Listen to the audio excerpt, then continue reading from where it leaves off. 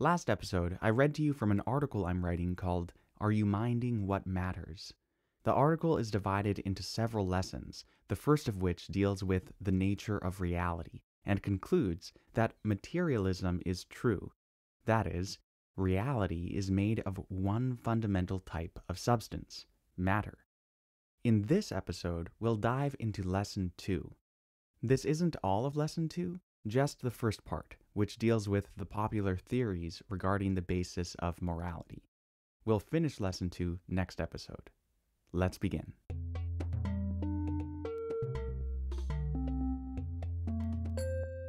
Lesson 2: The Reality of Morality. While most would grant that some questions have their answers in the material world, it's still common to think that some things are just beyond what materialism can help with. Most important among these is the foundation of morality. Understanding the foundation of morality is essential for choosing the right paths in life. If we care about doing what's right, we need to know what makes something right or wrong. Let's consider a few common theories on the foundation of morality. First, theories of God-based morality. For centuries, the most popular theory for moral foundations is that God is the originator of morality. But this has long been recognized to be problematic. If God decides what is moral, could not God have decided upon different moral values? For example, could God have decided for stealing to be moral? Or for racism to be moral? How about murder? Genocide? Infanticide? Sex trafficking? Torture? If yes, then morality is arbitrary, and the fact that God would be the arbiter of morality would be nothing more than a case of might makes right. But if the answer is no, if for even one of these examples God could not have decided for it to be moral, then that shows that morality is beyond God. It has its foundation in something else. And for those who say that God didn't decide what's moral, but that morality still has its foundation in God in that it stems from God's inherent character, that still leaves other problems. If morality is defined as that which is concordant with God's inherent character, then how do we know his character is actually good? We can't compare it to itself, since that would be circular. But we also can't compare it to something else under this view, because that would mean something else sets the moral standard. One would have to just take for granted as an unsubstantiated assumption that God's character is good, and then use that to judge everything else.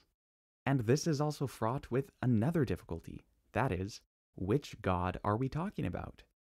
If different religions each claim their own God to be the foundation of morality, and the moral systems ascribed to these gods do not agree with each other, how could one arbitrate between the possibilities?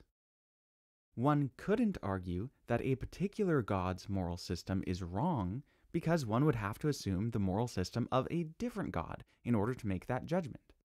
But then, upon what basis did one accept the moral system of that different god? Ultimately, one could choose any god and use that god as the foundation of morality and judge all other gods to be immoral on that basis. As you can see, trying to use God as the foundation for morality just doesn't work. Let's move on to the second category, theories of society-based morality. Another popular theory for the basis of morality is that morality is determined by societies. While no one can deny that societies make moral systems of what they consider to be right and wrong, theories of society-based morality go beyond that simple description to say that what a society considers morally good and bad actually is morally good and bad for that society. In other words, there is no external morality by which the morality of a society can be judged. Morality is what it is within a society and nothing more. But in reality, most societies don't live in moral isolation from each other, and the members of one society often do judge other societies as part of their own moral systems. And sometimes, societies even form their own moral positions in response to the morals of other societies. And of course, there are inter-societal debates over moral issues as well. All this is to say that things just aren't that simple. We can't divide societies up into separate bubbles and say, what's right and wrong for society A is right and wrong for them, and what's right and wrong for society B is right and wrong for them. If we say that morality is defined by societal moral systems, and that each society gets to define its own morality, but the actual moral systems of those societies make moral claims for societies beyond themselves, the theory collapses. You would either have to deny the part of each moral system that makes moral claims regarding the actions of other societies, or you would have to grant that different societies actually do get to play a role in deciding what's morally right and wrong for other societies, in which case we would have to deal with the conflicting moral claims of different societies upon each other.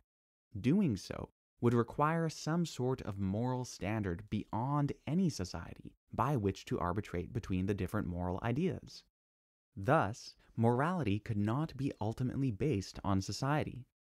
Alternatively, one could just let the various societies fight it out and say whoever wins gets to decide what's moral for everyone, but this would be another case of might makes right, and I don't think any rational person would seriously think that such a bullying mentality is moral. The situation is complicated even more when we include in our considerations the fact that the boundaries of a given society are sometimes disputed. Some portion of a population may consider their society to include all the members of that population, and thus their moral system should apply to the whole population. But another portion of this population might consider the population to consist of two societies, neither of which should impose moral standards on the other. Alternatively, you might have a group that considers themselves part of a broader population, while members of that broader population regard the group as outsiders, or members of the broader population may be split as to whether to consider the group as part of their society. Here, you have three sections of the population. 1. The group. 2. Non-group population members who exclude the group. And 3. Non-group population members who include the group. Let's say each of these three sections of the population have different moral systems. Even if every member of the population believed that their moral systems only applied to their own society, they disagree as to who is included in their society. In such a case, whose moral system applies to whom? There's simply no answer that could be given that doesn't conflict with at least one of the moral systems. No matter how you slice it, basing morality on society only ends in contradiction and bad principles. Okay, let's move on to the third category, theories of morality based on human nature. We can point to certain features that seem to be built into human psychology, such as a desire for freedom, a sense of fairness, or a degree of in-group loyalty. And given that these traits are generally considered moral, they seem like good candidates as foundations for morality. But explaining the origins and operations of our moral intuitions is not the same as providing a basis for why we should consider these intuitions to be moral. Furthermore, there are plenty of other built-in features of human psychology that no one would point to as a foundation for morality. These include, but are not limited to, jealousy, selfishness, confirmation bias, tendencies toward violence, etc. If we don't accept the whole suite of traits included in human nature as determining what's moral, then we are obviously deciding between them to determine which is moral and which is not. But if that's so, then we're using something outside of human nature as our standard by which to judge which aspects of human nature are moral and which are not. Some may also argue that science has made a lot of progress in illuminating human nature, and that we can use this scientific understanding to structure society in such a way that will reduce the expression of immoral traits while increasing the expression of moral traits. However true that may be, it doesn't say anything about the foundation of morality. It doesn't explain the basis upon which we can judge what is moral and what is not. In using an understanding of human nature to morally improve society, one still has to make judgments about which aspects of human nature they consider moral and immoral, and only then can an understanding of human nature be used to shape society in the direction of the desired outcome. Understanding human nature is doubtless relevant for dealing with numerous moral issues, but human nature cannot itself be the basis for morality. Instead of looking to human traits and psychological features, some look to human well-being as the basis for morality. Whatever increases well-being is morally good, and whatever decreases well-being is morally bad. The problem here lies barely beneath the surface. What exactly is well-being? Obviously, the word is a compound of well and being, the well part meaning basically the same thing as the word good. But words like good and well are expressions of value. But this raises the question, who is the valuer? Well-being is a famously ill-defined term, there being many different types of well-being. And the measure of an individual's well-being is often determined by self-reporting, which is ultimately subjective.